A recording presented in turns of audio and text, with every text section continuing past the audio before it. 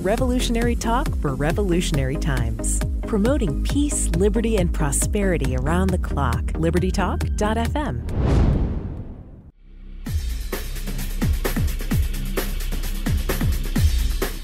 Welcome to Living in the Solution with Dr. Elena George. Today we have an important show, and I think, again, a timely one. We're living in economic times that are pretty challenging, and as a small business owner myself, this has been a 3-year period, I guess, where you've really had to stay on your toes and try to navigate unknowns and try to be nimble. And, I was listening to a radio show this morning, and there was a statement made that I absolutely agree with. This pre-COVID, COVID, and post-COVID system that we're living in now has been a transfer of wealth. And I think it's been from the middle and working class to something else. I'm not sure where it's going, but it's not staying with us. And one of the things that we're learning recently is that the U.S. workforce is really being hit by inflation, and small business owners are being hit, and it's changing dynamics. And I wanted to have someone come on to talk about that because it's not being talked about in the media, but it affects every single person in society, especially workers and small business owners. So I wanted to invite an author, actually. His name is José Niño, and he has a wealth of knowledge about this. He writes for multiple platforms such as the Washington Times, the Mises Institute, Big League Politics, Liberty Conservative News, and Gunpowder Magazine. And as a freelance writer, I'm sure he writes about things that is cutting edge and things that people need to know about. So, Mr. Niño, I want to thank you so much for joining me today. I'm looking forward to our conversation. A pleasure to be here. Thank you so much for having me on. Well, as a freelance writer, you get to write about whatever strikes you, I'm sure. What started you down the path of the economic system and how business owners and workers are being affected? Well, I've always been pretty skeptical of government intervention and especially easy money policies from the Federal Reserve for a while. Since I got into politics about 15 years ago, I mostly was inspired by people like Pat Buchanan and Ron Paul, and that's how I've become much more skeptical of big business and big government and a lot of technocratic policies that, in my opinion, are designed specifically to destroy small and medium-sized businesses and consolidate power not only among massive corporations, but also this massive administrative state that's growing day by day in DC that more colloquially would be known as a deep state, this unelected type of state here that gives a ton of jobs to some of the most parasitic people imaginable, and it sucks out all the productive capacities of the nation, and it creates a whole new class of people that just live off of the taxpayer dime and bring zero value to society. I think that's really well said. And, one of the arguments when I was a kid growing up, it was, you work hard, you fight through whatever adversity is, and you can succeed. And that to me was what capitalism was. But it's changed, hasn't it? It's morphed. It's now crony capitalism, which is not the same. Do you see it that way?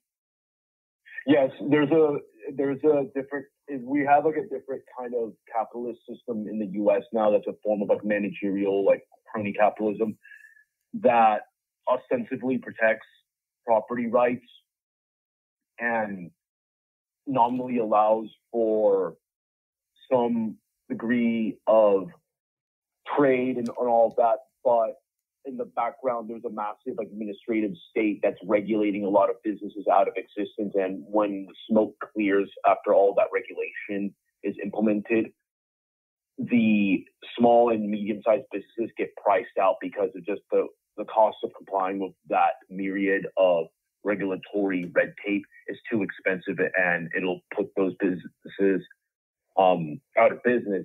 Whereas the bigger enterprises, they can shoulder those costs. For them, regulatory compliance is a pittance in terms of the type of costs they normally have to deal with on a daily basis. And most of the time, too, you see some big businesses who actually try to capture these regulatory bodies so they can craft policies that price out their competitors as well. There is definitely not just like a so-called appeal to the public good for having these regulations. A lot of this is also very cynical in nature. And in my opinion, the current system that we have is designed to benefit a lot of upper middle class actors and above, and like really corrupt oligarchical types. I don't have a problem with rich people per se if they make their money legitimately without like the state by actually providing a good or service that society values and whatnot. They, in my opinion, deserve to keep their wealth. But this new class of very parasitic economic actors are a major threat, in my opinion, to not just like the middle class, but also like the functioning of the republic. Because when you have people who use the political process to enrich themselves and the state, like that, this completely subverts the current system we have, and it'll make like the U.S. just turn into another authoritarian banana republic as opposed to like a unique nation that was actually based on the rule of law, limited government, and federalism. Well, when you go down that path and you think about the bigger picture, what you just described to me is it's like a system within itself designed specifically to ace out any competition. And I want to I know we're going to talk about workers in a minute, but my thought was, is it the small business owners, the medium business owners that employ a majority of the workers in this country? Or is it the big corporations? They make it sound like they're the only game in town, but honestly, who provides more of the workforce? The small business medium or the corporate industry? Yeah, if you look at like a lot of figures, it's mostly the small businesses and medium-sized businesses that are the ones that are the primary engines of economic activity in the U.S. And they also have a really good social function too, because they allow for a lot of young people, entry-level workers, and people that may not have skills and have questionable socioeconomic backgrounds to be able to gain valuable experience and be kept off the streets, kept off from from getting into trouble, basically. But whenever you have these mega corporations that, when they become the only game in town, eventually they won't be able to hire all those people, and a lot of these people will then just have this be part of like a really precarious economic class that's like drifting from job to job, or is just like unemployed. And those type of people, as they say, like idle hands do the devil's work, will be tantalized into like adopting very deviant lifestyles and just causing trouble. And that's why it's very important to highlight that like small businesses and medium-sized businesses do actually make big contributions in the American economy. They're not just this type of businesses that you just pass through, and they're not like these type of businesses as well that just offer like really small contributions. They actually do play a role in keeping communities vitalized and keeping a lot of people out of trouble. And they ultimately are great stepping stones for people who want to have like successful careers in whatever field they want to get into. I think what you're describing is that they're the glue, really, of society. Yes. As there's nothing, you can't remove that foundation and expect a society to actually function. So on that note, let's take our first break and come back. You're living in the solution.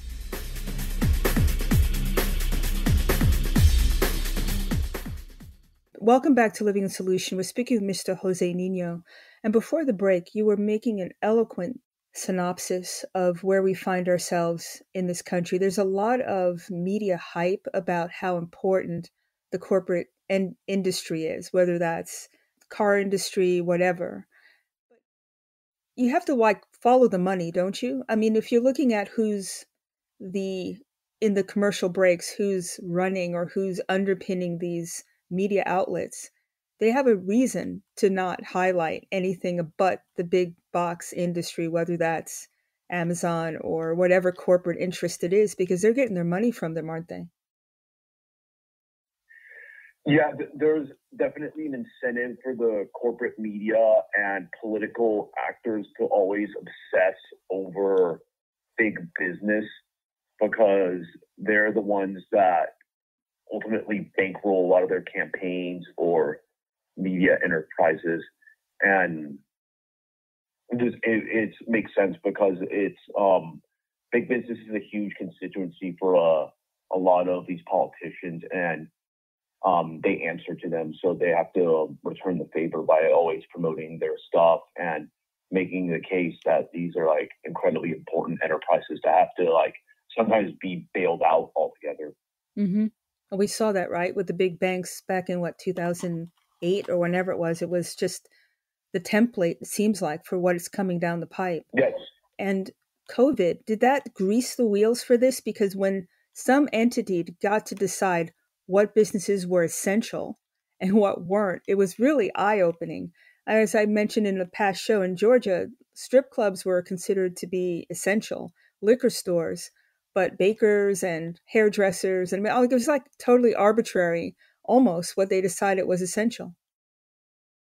Yes, there is absolutely very much an arbitrary nature to what is like determined as essential, and it's also political too, because a lot of these type of businesses, if you actually were to peel back the onion, you probably find that a lot of these businesses are contributors to a lot of like establishment politicians on both sides of the aisle, and that's why they get that type of protection in return for like campaign donations. It's a lot of back scratching in the political process. I come from a lobbying background, specifically Second Amendment, and you see this kind of politics happen behind closed doors. So what you saw during COVID was a massive transfer of wealth from like the lower middle class to middle class to all the way to the upper classes, because this was, like, in my opinion, the biggest consolidation of corporate power I've seen in my lifetime, with all these small businesses that have been like irreversibly shuttered due to a lot of the lockdowns, the social distancing, and other arbitrary COVID regulations. Though I will say this, that in many respects, COVID presented a very good opportunity for these politicians to punish their political enemies and reward their friends, because most politics boils down to the friend-enemy distinction, and politicians, all things being equal, love to reward their friends and relish at the idea of punishing their enemies.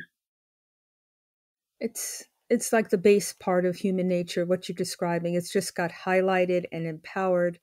And, that it seems to me there was some distraction going on as well, don't you think, with the sustainable income and this, equality and diversity. I mean, the equality really didn't come, it's not what people thought. It wasn't raising the standard of everybody. It was actually lowering the standard. Is that one way to see it?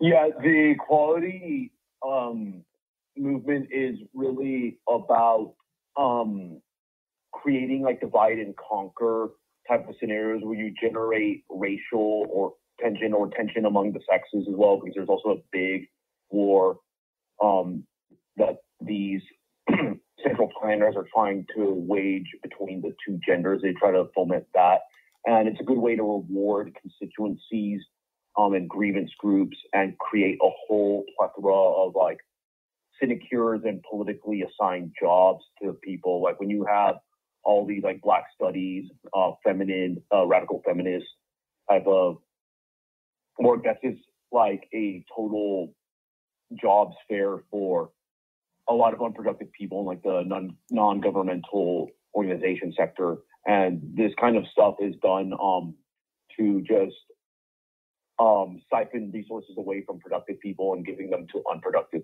people. And it's a total grift and scam, but that's how a lot of this entire political process goes in an epoch where big government and cronyism reign supreme. I think that's well said. And while you're busy hating on each other, they're taking the money from everybody. Where these little fiefdoms Yes. that you just described get paid from whatever largesse, some billionaire, some foundation, but it's actually a separate pot of money. But for me, it seems to me that they're very short-sighted, because when their usefulness is gone, they're going to be out on the street and they're not going to have money coming in. And you're right. I wonder what contribution tangible contribution they make to society. It's We have to start thinking about a bigger picture, don't we? Instead of just me, or I'm a professional victim. That's got to stop, because it actually helps this process move along, doesn't it? Yes, those people are pawns. They ultimately aren't the ones that are driving the policy change. And once they've outlived their usefulness, they will be discarded. And like that's the thing. That's the rub about divide and rule, is that the people that are fighting amongst each other, like they're just exhausting each other, while like the elites are just rubbing their hands together, knowing that nobody's going to focus on the stuff that they're pulling off behind the scenes, and they just continue to enrich themselves. It's one of the many ways that the parasitic elites that lord over us are able to perpetuate the political scam that they've imposed nationwide. From the standpoint of sustainable income, this just makes me think, when you start talking about whether we're living in a point where you get more money for not working than you do by going to work. Again, it's like this pacifier. You're getting money for doing nothing. And it's not even sustainable, right? $1,000 a month. I'm not sure who could live on that, honestly. But is that one of the reasons that people are not complaining? I mean, this is a major deal. Losing your job, or going to work and getting paid less than staying home. That is counterproductive, isn't it? I mean, counterintuitive to me. But is that just another way to pacify people so they can, it's like a, frog boiling in water. It's very slow until you figure out that you're in trouble. Yes, I believe that you're correct about the latter point, that this is a pacification scheme. I've been arguing that like universal basic income is going to become a very mainstream talking point, and there's already cities that are doing trial runs of it, and then you're going to eventually have states doing it, because there's so much economic and just social unrest that's brewing, that the political class is going to try to buy off voters to calm them, in the short term. They may pull it off for the medium term, but I think that a universal basic income, if it's implemented fully, it's just going to exacerbate the fiscal problems we have and potentially create a much bigger inflationary problem too. So it's it's similar to the welfare state in the 20th century, when it was implemented after the Industrial Revolution and the economic dislocation it created.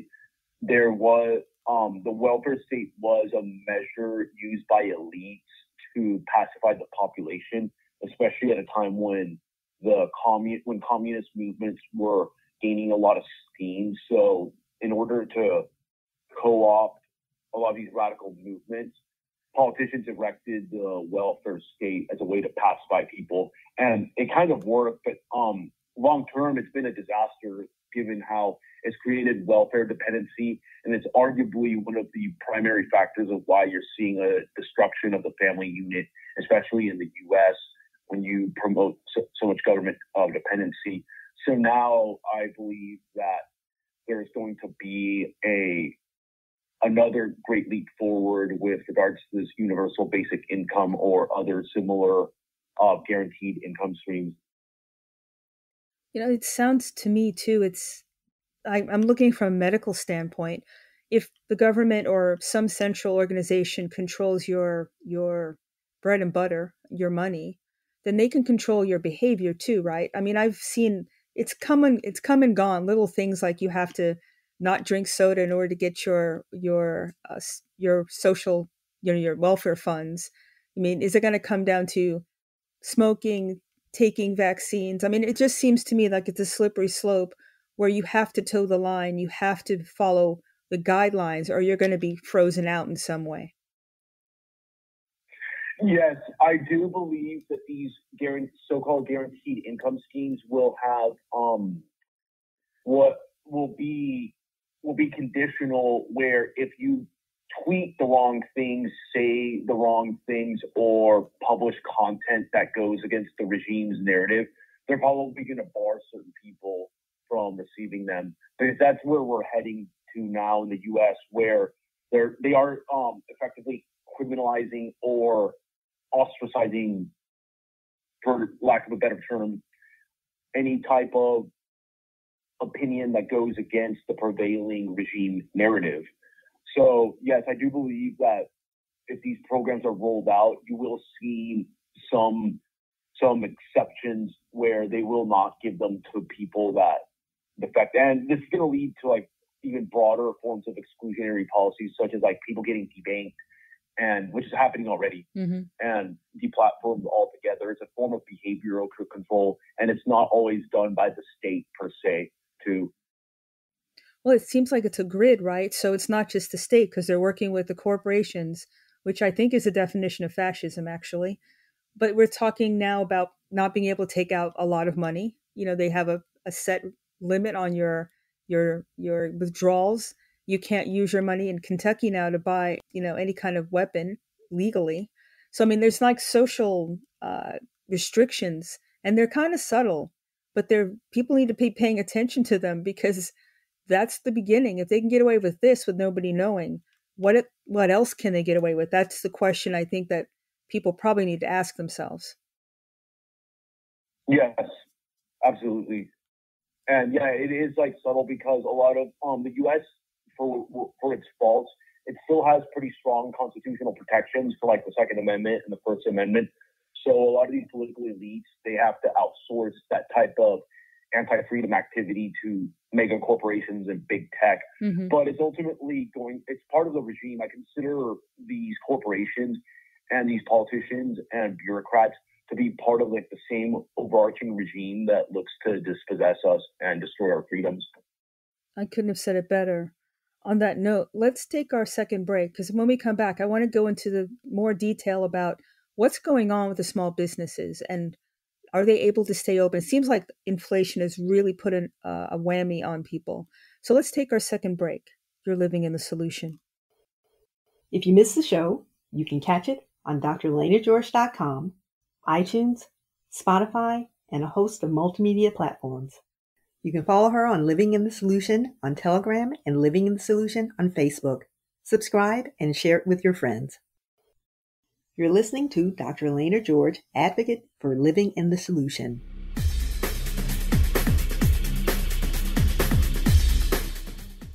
Welcome back to Living the Solution. We're speaking with Mr. José Niño. He's a freelance writer who writes for multiple platforms, and he has a wealth of knowledge about how our system really works, not what they say, not what they're trying to make us believe in by gaslighting us, but actually what's going on. I mean, I think this is not a dual party system to me. It's a uniparty, and there are people who, these fake opposition, they're all friends, glad slapping each other, having a great time at our expense. And while they're very good at divide and conquer, I think you're absolutely right. And it seems to me that we've lost our center, like what makes us all the same as Americans, as humans for that matter. And it's been what divides us, what you look like, where you live, your accent. It's just stupid things. Why? I know you might not be able to answer this question, but why are they being so successful at this? Is it because we just don't pay attention? Or do they really have a beat on our lowest common denominator? It's largely successful mostly due to the fact that there is an absence of leadership in a lot of key positions, especially at the federal level, where it's a uniparty, as you mentioned. And there isn't really meaningful opposition, with save for like a few reps in like the so-called like America First faction of the Republican Party. But that's like maybe like 10 to 13 people, like at most. And what's happening is, though, more and more people are starting to realize that the system is a scam, thanks to like alternative media and a lot of content creators that are now exposing the outright falsehoods and untruths that the corporate press and their their allies, like in the political class, are spreading. So more and more people are beginning to challenge those narratives, and they're forming their own organizations, shows, and even getting people elected at the local and state level. I don't really believe that necessarily like the people are dumb. It's just that now we have the tools, better tools at our disposal, and we're getting better at using them to build up token resistance. I mean, back then, in the pre-internet age, I was of the view, and still am of the view, that the ruling class could get away with a lot more stuff because they had like much tighter control on the information. But now there is a much more level playing field, and as a result, that's why you see so much deplatforming on big tech and other institutions as well, because they know that in a free internet, the ruling class cannot win under the context against the backdrop of like a free internet.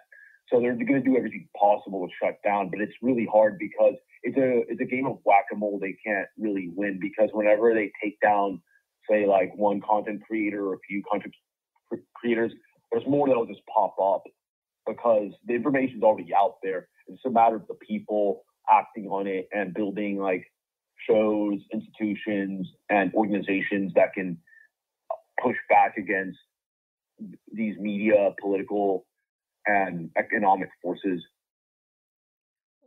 Is there one of the ways that we can push back is to take our power of our purse back, right?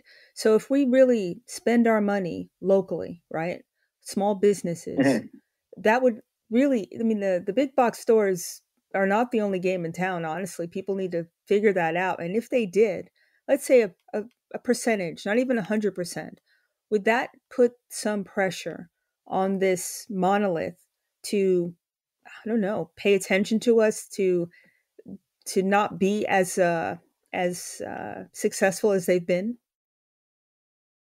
Yes.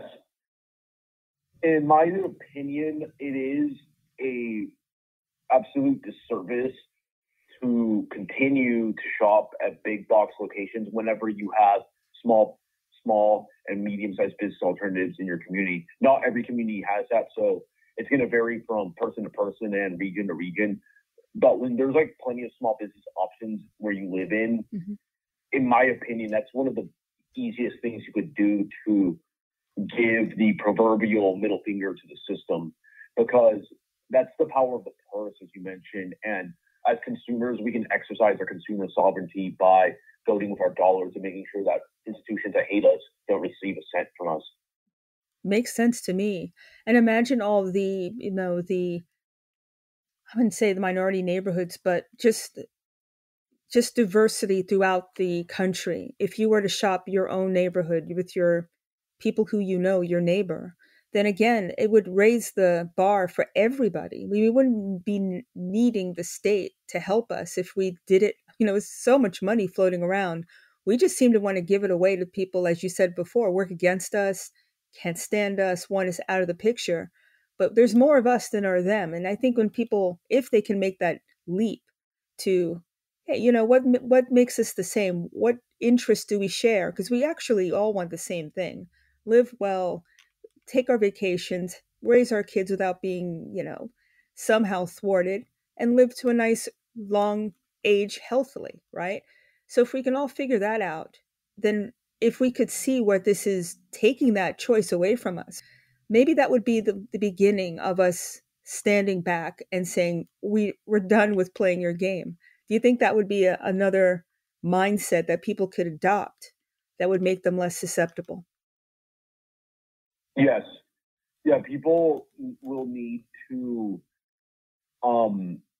they have to think locally ultimately when it comes to how they spend their money. And even when they do their politics, there is an obsession with federal politics. And it's important because a lot of this stuff affects, like federal politics affects everybody, like all the way down to the local level. You can't really escape it. But at the same time, people can do their part. Not everybody is going to be like the Mr. Smith that goes to Washington that will change things. Some people are just going to have to like really hit the pavement at their local city council or county commission and make noise there and put politicians on blast whenever they act out of line and basically relieve them of the burden of holding higher office when push comes to shove. And there's a lot of ways people can get involved. They can also build their own business. We do need more business owners ultimately that provide goods and services for the community, because the more small businesses and medium-sized businesses that go under, the more consolidated the system becomes. And we have to make sure that this system does not become more consolidated. I agree. And the article that you wrote recently, it's entitled "Record Numbers of Small Businesses Went Delinquent on Their Rents in October." That's a really real-time, up-to-date vision of what's going on the ground. And you wrote it for Big League Politics. I'll have a link at the end, at the end of the show, and people can go and read it themselves. But it sounds dire, all right? So if you compare this to the height of COVID, when people were shut down and they started opening up back again, is this number of small businesses struggling, is this comparable, or is this worse than what it was? Oh, it's worse. And these numbers are probably, I think, to be honest, may worsen next year, especially with inflation prospects not going away anytime soon. And there's no real indicator that the Fed and the political class will exercise both either fiscal or monetary restraint. And a lot of the measures that the Fed's pursuing are at best like half measures that won't contain this kind of stuff. So I think it's going to get worse next year. And this is only the tip of the iceberg. So for those who are not really sure what inflation is, I mean, we have these cycles, right? We've had it in 2008. It's like it happens every few years. Is there something that triggers this? I know there was a lot of money out there with basic zero interest rates, negative, whatever they were doing. And then people were taking a lot of loans, and that was free money out there. When they contract that, is that what's happening? Is that there's less money out there? And so I'm not sure exactly how to put it, but what drives it basically is what I'm asking. Okay, inflation is essentially the expansion of the monetary supply when like a government or like a central bank prints more money that goes into circulation in the economy. And when that money becomes like circulated, like in like large degree, when there's like a lot of exchange of that money among economic actors after it's printed, that's when you start seeing the subsequent price rises and then like the total destruction of people's savings. Because one thing about inflation is that inflation benefits the debtors. Like if you have like consumer debt, mortgages or whatever, it actually benefits you. But for like people that like the everyday person that has savings, you get that stuff like eviscerated, like in your bank account and all that. Your dollars just lose more value, like not just like on a day by day basis or a weekly basis, but sometimes even like hourly basis, depending on how bad the inflation is.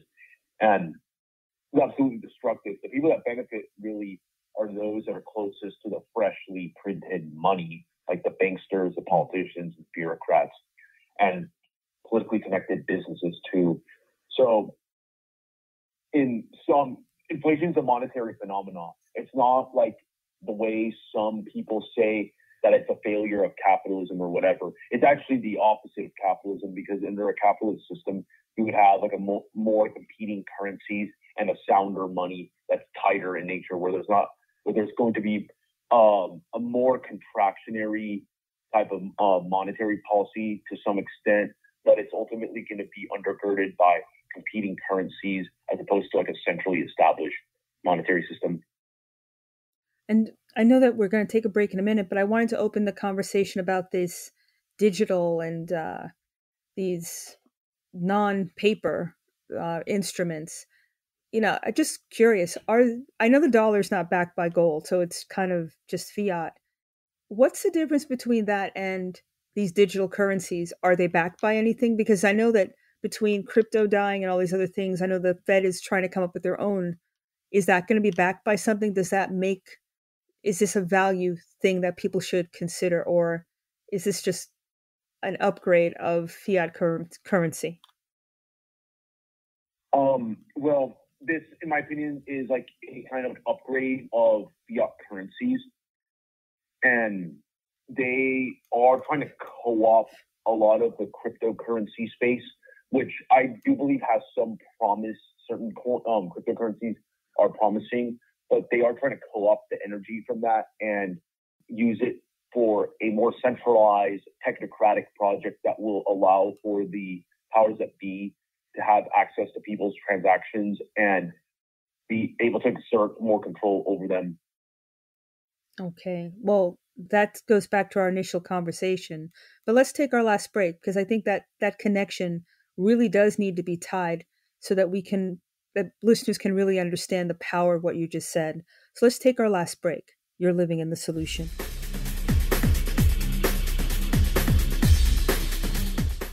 Welcome back to Living Solution. Again, we're speaking with Mr. José Niño, and you can read his articles. He has one on big league politics, the one that I just described, and you write for a number of different platforms. Is you have your own website that people can go to, or how can they literally go back and read things that you've written?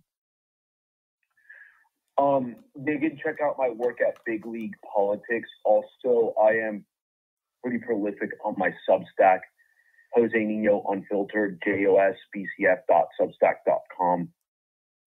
Thank you. So before the break, we were talking about the fact that the banks can have much more information about what you do. I can imagine this is tied to your social media, what you say, your behavior.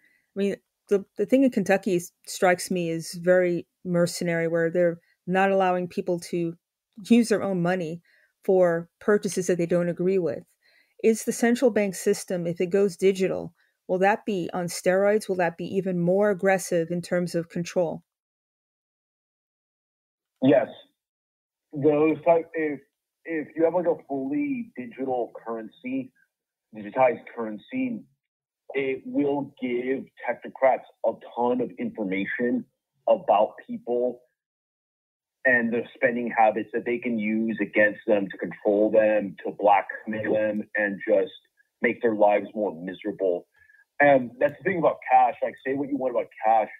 It is like used for like illicit purposes, but it's also a double-edged sword where it's actually useful for people that want to maintain a anonymous streak to their otherwise private spending habits that are usually lawful. They're overwhelmingly lawful. Just because criminals use like cash doesn't mean that the use of cash should be illegitimized. But there's some people that believe that, and the war on cash really is like a war on privacy, because once you get rid of that, you're one step closer to like a digital currency system that the technocrats will absolutely take advantage of to socially engineer and modify people's behaviors. And maybe even criminalize them if it goes down a pipe that it seems to want to go down. I mean, this is not about people having any freedom to say what they want. They're the worst people in the world. They need to be muzzled. They need to be removed from society. That's the rhetoric that goes along with it. It's nothing about live and let live with that kind of system. And saying it and taking someone off of social media, right, is completely different than turning off their money so they can eat or pay their rent or travel. I mean, that's the whole different level. And I think it's desensitizing people by this cloud of hatred. Because I disagree with you, you need to be just erased. That mindset is allowed to really just ooze through society with no backlash. Doesn't it seem that way to you, that if you're on the right side of the argument, everything else you get a pass, no matter how nasty, no matter how vindictive, no matter how evil your behavior is, it just gets a pass. That's got to stop too, don't you think? Yeah, there's nothing feel good about these measures. They'll say like this is like for the children or for the good of society, and really it's a blatant power grab to like shut down anybody that disagrees with them. These people are very unhinged, and they are showing their colors now, their true colors, because for the first time, the ruling class is being threatened in a genuine manner due to the rise of alternative media and a lot of outlets that are starting to gain traction in an unprecedented manner. And that has compelled these people in the ruling class to pursue some very clumsy, yet authoritarian measures against their opponents. And there's going to come a point where they overplay their hand because there can only be, people will only take so much in terms of like tyrannical action, and eventually something's got to give. And that's why I'm pretty optimistic about the future, because there are more people who are waking up to this kind of stuff, and they're starting to realize that the system that's in front of them is, for all intents and purposes, illegitimate and a scam. And they're putting two and two together, and some of them are becoming very productive and mounting effective resistance against it. Now, you mentioned one method is to open your own business and to, shop at your local mom and pop shops. What else can people do? I mean, if you're a worker and you don't want to open, or you can't open your own location, what power does a worker have to withdraw their consent from this system? They can still be able to read up on this information and get educated on this. Like, education's an ongoing process from a worker all the way to like the CEO of a company. Like you will always benefit from educating yourself. Education does not stop at the classroom. It's an ongoing process. At the same time, even like people that can't open up like small business, they can still participate in local politics. They can go to their city council, raise awareness on issues, organize campaigns and all of that, and build organizations to and band together. Really, what I stress is that people need to find like-minded people that share their values and beliefs to build tribes and organizations, because the ruling class thrives off the fact that off of atomization, and when we're all like divided and isolated, when we're able to band together and share our experiences and build things together, that's when we are at our best and most potent against these parasitic actors. I would agree with that. And, I just want to emphasize what you just said. It's across all demographics. It's not what you look like. It's not what school you went to. It's a mindset. And that, to me, supersedes everything. We need to start thinking about that. We're human. That should be the thing that unites us, not anything else. Because if we try this divide and conquer strategy where I'm better than you, I'm more special, I'm more of a victim, you owe me, you're just playing into their hands, aren't you? Yeah, people can have like the right to like really associate with who they want based on like religion, race, creed, or whatever, but they shouldn't be forming like organizations that pursue like antagonistic goals against other groups, or really advance like the regime's like agenda. Like you don't want to be forming those type of organizations. Those type of organizations should be avoided and ridiculed, really, because they're just useful idiots at best for the regime. It also strikes me that when you do that, then it actually denigrates the person. If because I look a certain way, I can never get ahead. I'll be a professional victim, and basically a drain on society because you feel like you can't do it, so why bother? And I'm going to take it because I deserve it. I mean, that's not conducive to a society. That's not conducive to a society that's going to be cohesive and forward-thinking and successful. I mean, they basically want everybody at each other's throat, from what we just talked about, so that they can suck resources, suck labor, and basically live on the backs of everybody else. I think if we can, people can figure that out. I think turning off the TV, turning off the mainstream corporatized media, healthcare system, you name it, anything that's corporate, you need to take a really long, hard look at it. Would you say? Yes, people definitely should be questioning anything that's like mainstream now, because if it's mainstream, it's very likely going to be approved by some of the worst actors possible, in my opinion. But Yeah, people do need to exercise caution about the information they consume and the people they follow, because oftentimes a lot of it is junk, and you have to exercise a healthy degree of skepticism towards people and institutions that are advancing content that aligns with the acceptable opinions that the regime puts forward. I think from going through COVID, being in it, whatever, it's pretty obvious now to me, and hopefully people are figuring this out. This system is going in the wrong direction. It's been wrong about everything that they've pronounced, everything that they've asked us to do, flattening the curve, staying home. None of that stuff has worked. I hope that if another iteration comes around, that people will be a lot more critical in their thinking and more aggressive about protecting themselves and their interests. And, if you don't have purpose, someone's trying to take away your purpose, you don't matter, is what they're basically saying. I would be up in arms about that. No, we have about a minute left. I want to make sure people know how to get your Substack, read your articles, and follow you. Yes. Follow me at Twitter at Jose Al Nino, and my Substack, as I mentioned before, is Jose Niño Unfiltered at josbcf.substack.com. And Big League Politics is where I publish most of my written content, and you can find me there as well. And I want to thank you so much for joining me today, because a conversation, I don't think it's easy to listen to, because everybody wants to believe that our government cares about us and that they have the best in their hearts for everybody to thrive. But I don't think that's the case. And as long as we want somebody to take care of us, I think we're going to be in harm's way, don't you? Yeah, people need to make sure to not only educate themselves, but try to find other like-minded people so they can band together, because we are entering a pretty existential conflict here, and we need to be ready for whatever the powers that be throw at us. I think that's a great place to end it, because that's a call to action.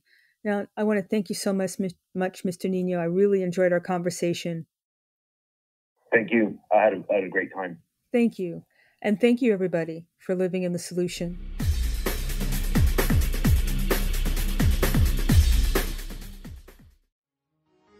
Revolutionary talk for revolutionary times. Liberty Talk FM.